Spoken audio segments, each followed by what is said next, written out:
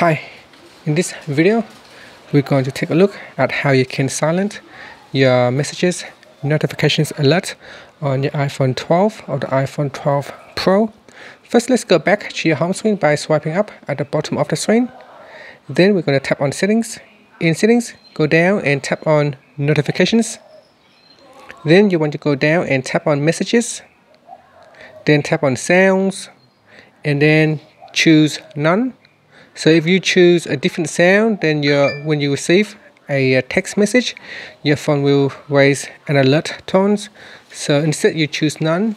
So by choosing none, you still be able to receive text message notifications, as you can see right here, but it will not make any sound. And that's it. So you can always go back to notes or other sounds if you want to turn the sound back on. So you can see now that I have turned on back on. When I receive a text message, then it will raise the sound. And that's how you can silence your text message notification sound. Thank you for watching this video. Please subscribe to my channel for more videos.